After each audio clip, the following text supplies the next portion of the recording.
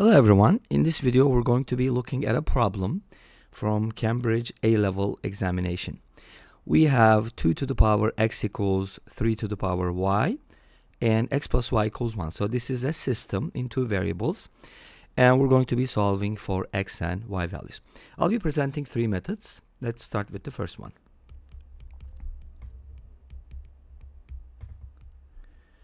So for my first method, I'd like to do the following. Since we were given that x plus y is equal to 1, I'm going to go ahead and isolate 1 from there, subtract x. So I can write y as 1 minus x, and I'm going to go ahead and plug it in here. So we have 2 to the x equals 3 to the power y, replace y with 1 minus x, and now from here solve for x. To solve for x, I'm going to go ahead and break it down into 3 over 3 to the power x, and then cross multiply to get 6 to the x equals 3. Awesome. And you know, when the variable is in the exponent, we can just log both sides with base 6, and that's going to give us the answer. Because the x is going to move forward, this is going to be 1, and from here we basically get x equals log 3 with base 6. Is that the only x value? There should be another one. Well, actually, there's only one x value, but we got to find the y value. So let's go ahead and find it. What is the y value? Well, we know that y equals 1 minus x. So y equals 1 minus x gives us 1 minus log 3 base 6. And obviously, this can be written as, 1 can be written as log 6 in base 6. And then we can kind of use the quotient property of logs. We talked about it before, remember? You just divide these numbers and use the same base. This just becomes log 2 with base 6. So that's going to be our y value. Great. Let's go ahead and talk about the second method. For my second method, I'm going to be using a different approach, obviously. So we know that 2 to the x is 3 to the power y.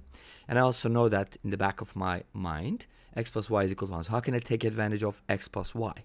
Why not multiply this equation by 2 to the power y equals 2 to the power y? That's true, right? If you multiply these two equations, in other words, we are actually multiplying both sides by 2 to the power y. That's what I'm trying to do. When you multiply these two, you're going to add the exponents, so it's going to be 2 to the power x plus y equals 3 to the power y times 2 to the power y. Since they have the same exponent, you can go ahead and just multiply the bases. And that's going to give you 6 to the power y. But notice that we do know the value of x plus y. That's why we use this method. We know that x plus y is equal to 1. So we can go ahead and substitute here. 2 to the power 1 is going to give us 2. And from here, y is going to be log 2 with base 6 as before. But this time we found the y value first. Doesn't matter. We can go ahead and plug it in and find the x value the same way. So to find the x value, you can use x plus y equals 1. Or you can use 2 to the x equals 3 to the y.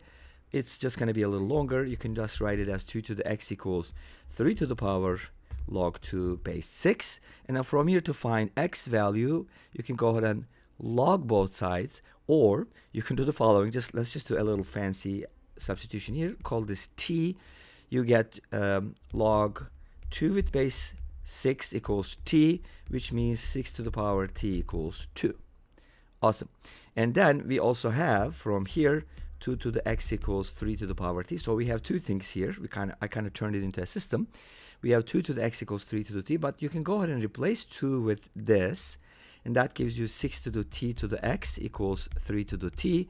From here you can basically raise, you can kind of switch the x and t around and then raise both sides to the power 1 over t. In other words, cancel out the t, and you get 6 to the x equals 3. Obviously, that's such a long way to do it, but x becomes log 3 with base 6 as before.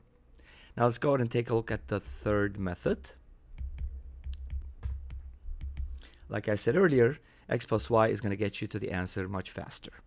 So with the third method, we're going to do the following. I have this equality. First of all, just ignore the fact that x plus y is equal to 1 and ln both sides. Because, you know, with exponents, you don't have to use the base 2 or base 3. You could, but you could also use base 10, base e, which is the natural log, which is very common.